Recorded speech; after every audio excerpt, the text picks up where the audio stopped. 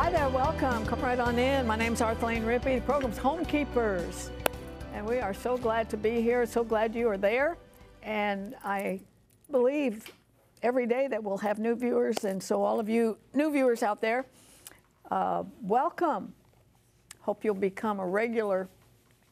You know, you'll find out later in the program that when we do a recipe, we offer you the opportunity to have it. It won't cost you anything. Most people email their request, and I can't tell you how much I enjoy the nice little remarks you make and the notes of encouragement when you email. And I wish I had the time to really respond to every one of them, but that's not possible because actually we're woefully understaffed in this program.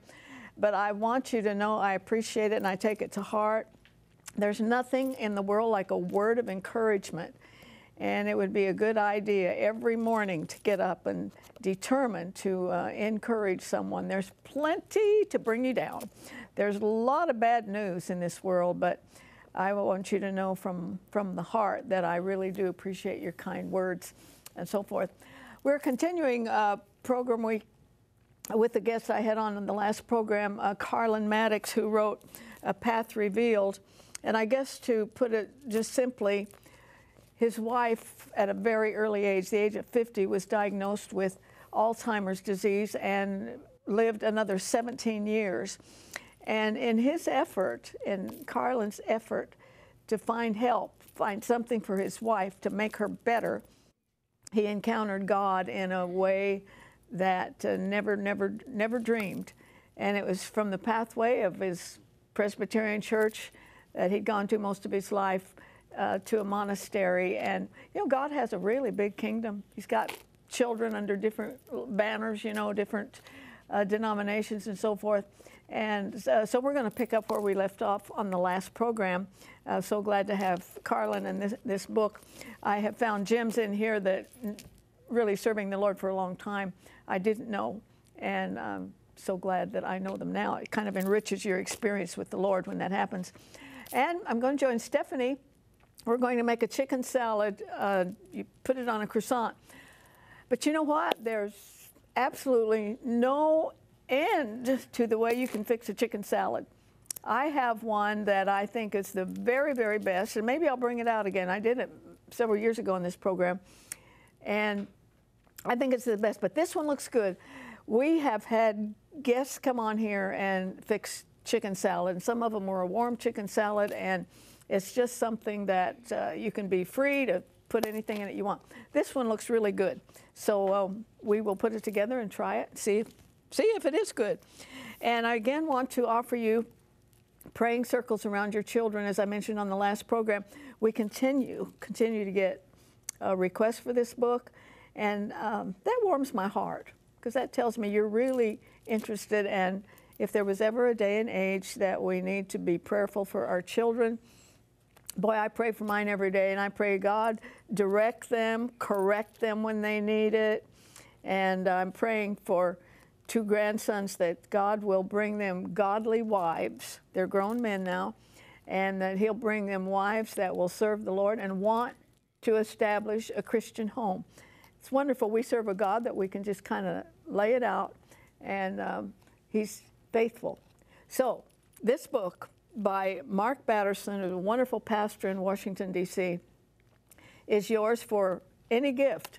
The information's on your screen. You can call that 800 number if you'd like to purchase things that way, or write to me at Box 6922, Clearwater, Florida, 33758, and we will be glad to get it out to you. And I know that if you're a mother or a grandmother, father or grandfather, that this is important to you, so I hope you'll take time to get it while we do still have it.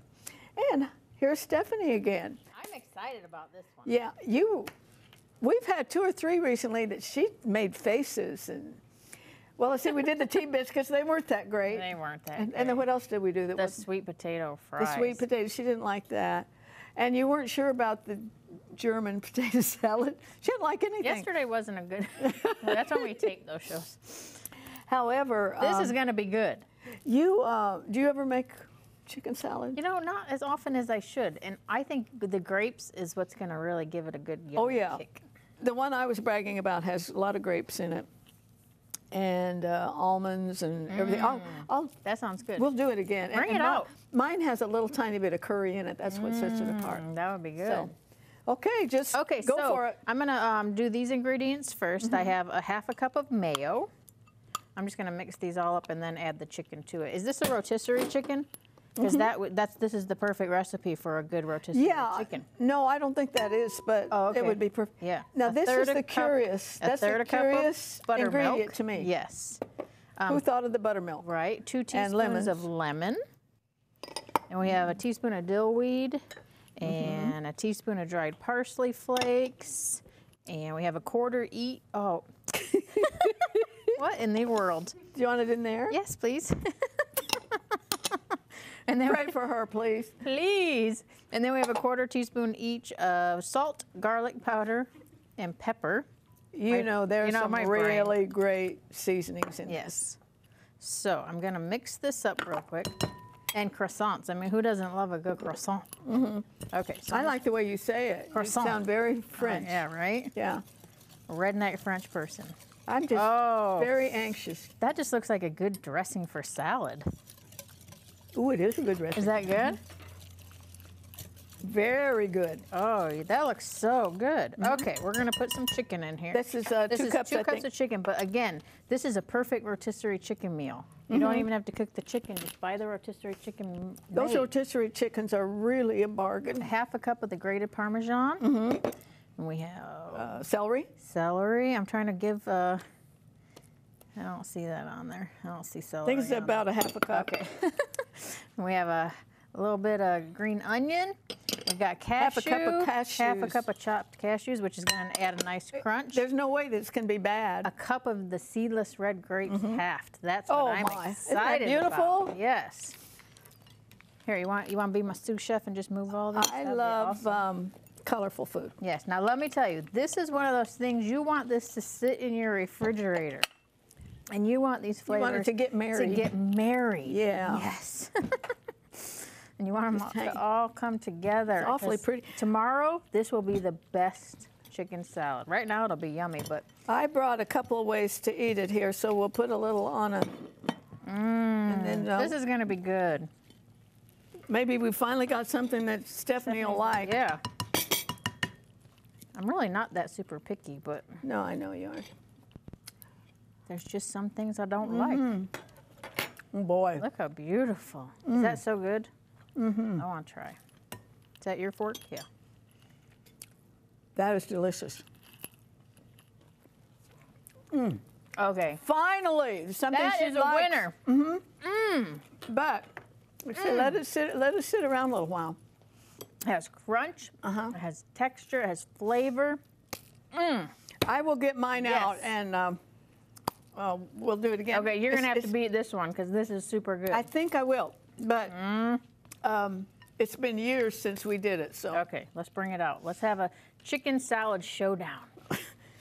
Well, I remember Phyllis Benegas, her husband was a youth director for a whole state, and she came in and she made a warm chicken salad. Oh, that would be good too. So, Well, we'll say this is my chicken salad, and then you bring your chicken salad, okay? And we'll have a showdown. We'll have people taste if you it. make that yours, you're not going to admit that mine's better. Well, no, but Would you? we'll ask others. Okay. We'll be honest. Okay, we'll have Brooke. Yeah. Okay. All Brooke's my right. friend. No. Now, we are going to continue talking about the book by my guest, Carlen Maddux, and that's coming up, but the information is coming on your screen.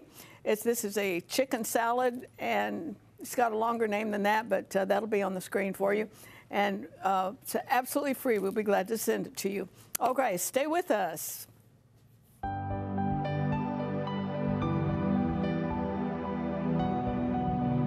If you would like a copy of today's recipe, just write to the address on your screen, or you can email your request to arthelene@rippy.org.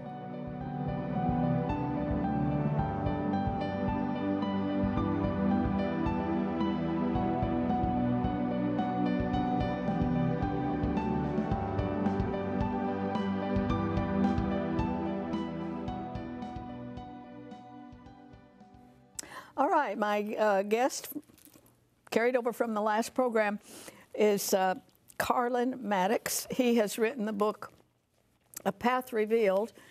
And to give you the short version, his wife is diagnosed with Alzheimer's, and he went on a real journey to get help for her.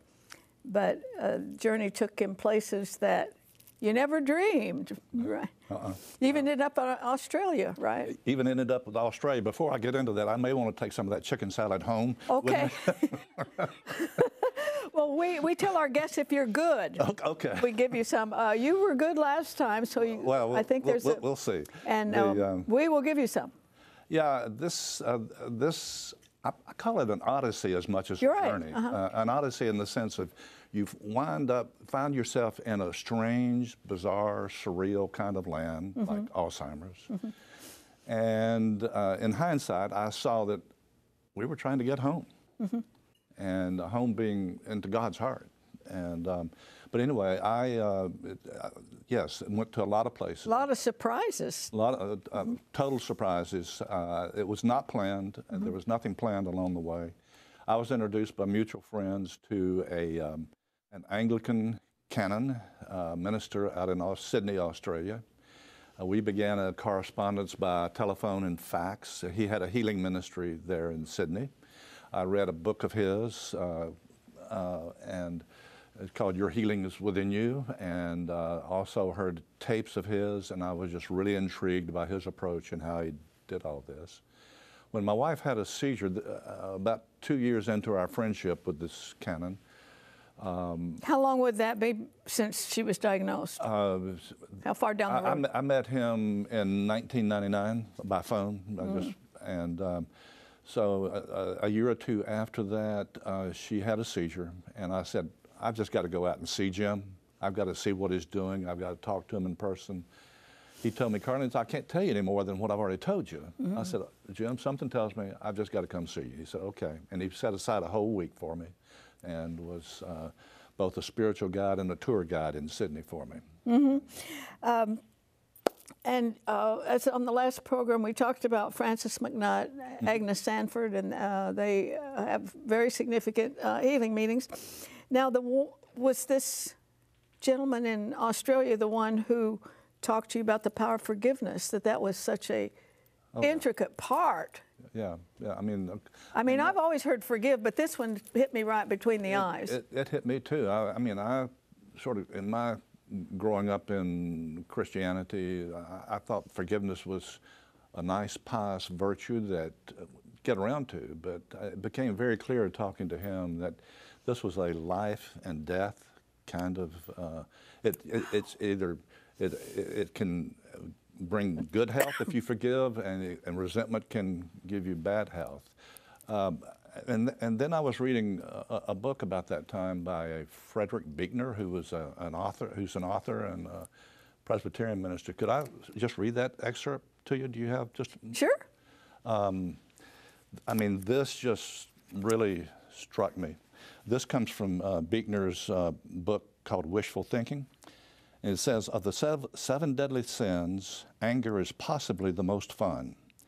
To lick your wounds, to smack your lips over grievances long past, to roll over your tongue the prospect of bitter confrontation still to come, to savor to the last toothsome morsel both the pain you are given and the pain you are giving back. In many ways, it is a feast fit for a king. The chief drawback is that what you are wolfing down is yourself. The skeleton at the feast is you. Wow. And those together, it became very clear. We, by rote, we say, forgive us our trespasses as we forgive those who trespass against us. But the power of forgiveness is really intricate to good health. I think that's been proven by psychologists, psychiatrists, so forth. But you told the story of forgiving your father, and he was dead. Right. And I truly believe that.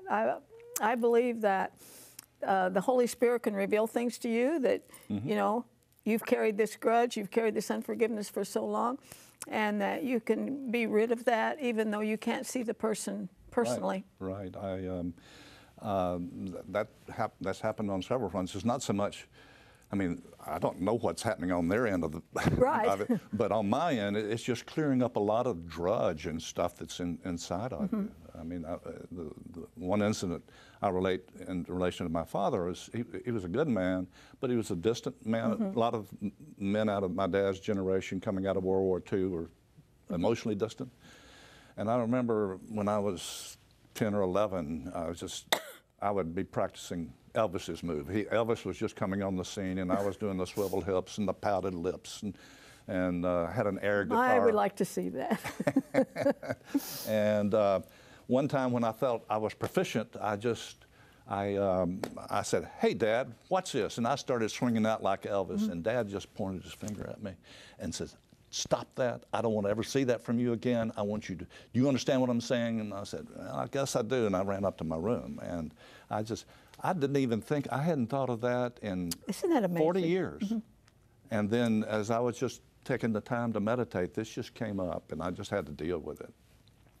I have a cough drop here, so don't let it bother you.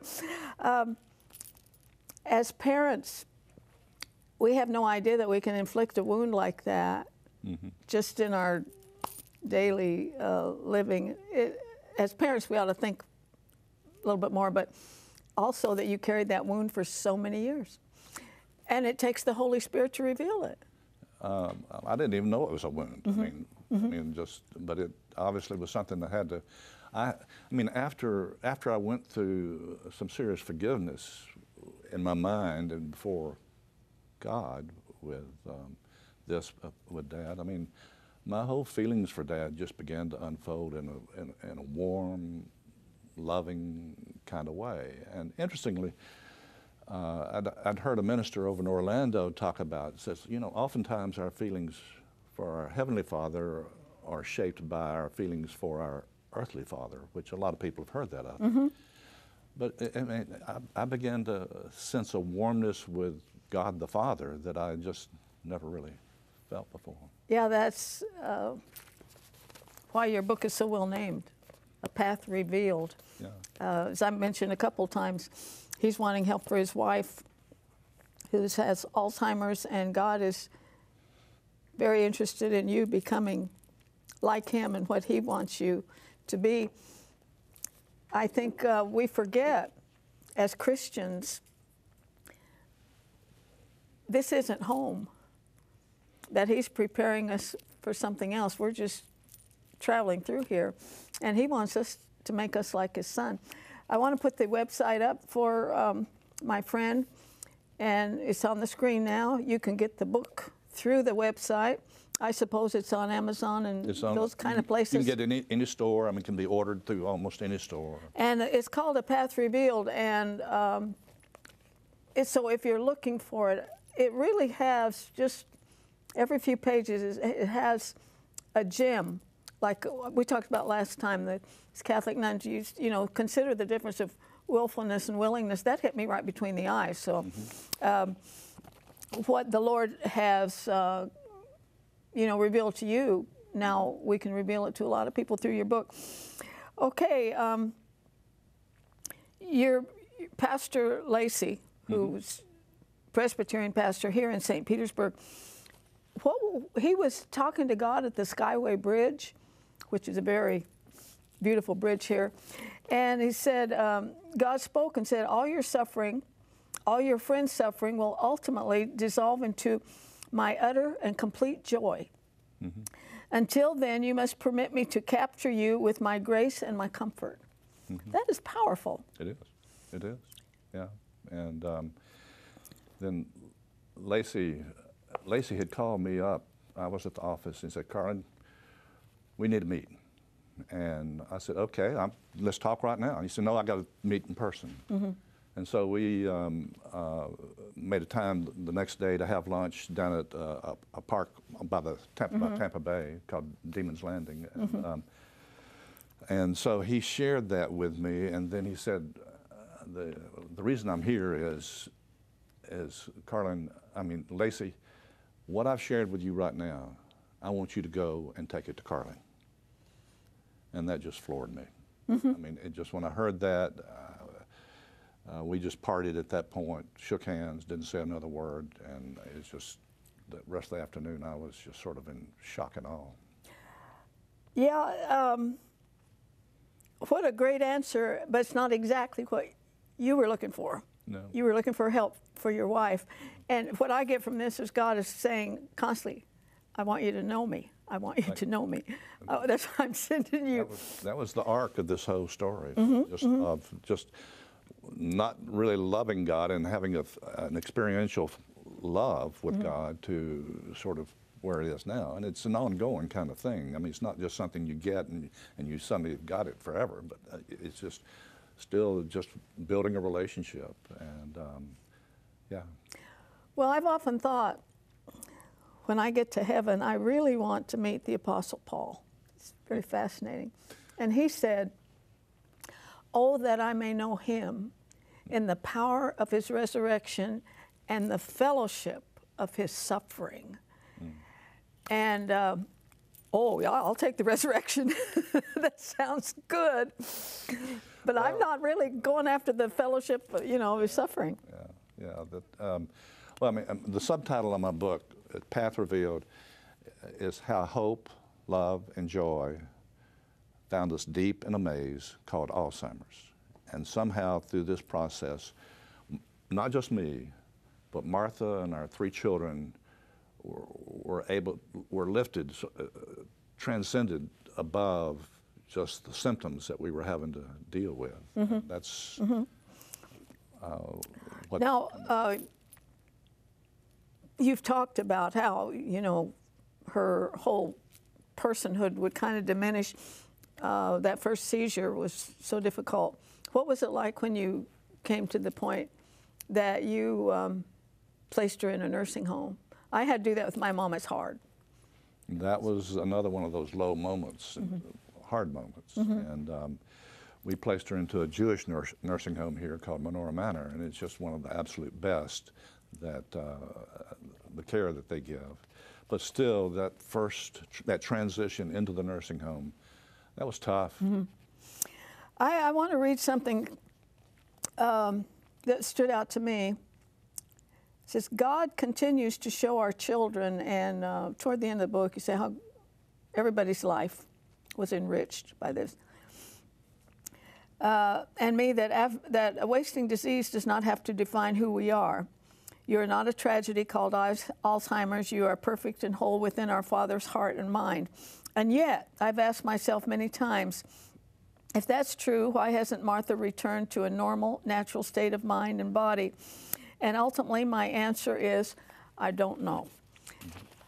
That, to me, is a very mature Christian attitude. I knew Catherine Kuhlman, and she was, you put her in the faith healer category. I knew her. I saw miracles. I saw it.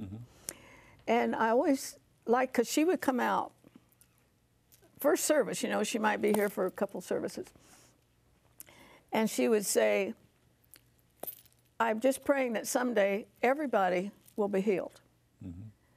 And she said, when I think about that, and the question is, why are they not all healed? She said, I don't know. And there's such an honesty there. It's only God knows. He's the only one that can possibly know that. Well, we all need to learn to live with paradox, just opposites, and realize that that's what we got to live with. Another because at the top of the program yesterday, we were talking about what that Sister Elaine said to you, think about willfulness, willingness. And toward the end of the book, you write, willfulness is grounded in fear, willingness is grounded in faith. That's the hard part. It is. I can't say any more to it. But it's so true. To me, God got right down with you to the nitty-gritty of knowing Him. absolutely. Not knowing about him, not reading about, but to really know him. And looking back, you write about the effect on you, on your children. Mm-hmm. Do you thank God for this experience? For much of it. Mm-hmm. But yes, I do. I mean, one of the things with Alzheimer's that people who have mental disabilities, they're sort of stigmatized and mm-hmm. put aside by our society. Mm-hmm. But I saw within Martha a spiritual connection that could not be verbalized, could not be shown physically. I mean, I would go into Monroe Manor and about 5 or 6 days a week, and Martha could be curled up in different positions, and I'd take her hand, and she'd sort of pull away maybe, and I'd say, Martha, hi, this is Carlen. I went over to see Olivia, and she just, this was our young granddaughter, and talking to her a little bit, and then I would just sort of start getting quiet and meditate, and then Martha would just start relaxing and just be in a very relaxed spirit and whatever else during this time. And I just felt the presence there at those times that I rarely have felt before or since. It's just one of those things. I truly believe, and I mentioned I've been through some awful stuff, but I wouldn't know the Lord like I do now, Mm-hmm. and that is the goal. Mm-hmm. And He uses those things Mm-hmm. for His ultimate glory, and that is, as the Apostle Paul said, "Oh, that I may know Him." And we are out of time now, but you've really outlined some wonderful truths in here. And the truth is that through it all, He wants you to know Him. Mm-hmm. And Mm-hmm. He knows you for sure, but He wants you to know Him, not just know about Him and not just hear sermons about Him. Thanks for writing a really good book. Thank you. I hope that you got the information if you'd like to get the book. We are out of time, but join me next time, please, remembering there's no higher calling than that of a homekeeper. God bless you. If you should miss a Homekeepers program, you can catch up by going to www.ctnonline.com. Click on CTN Programs and then on Homekeepers.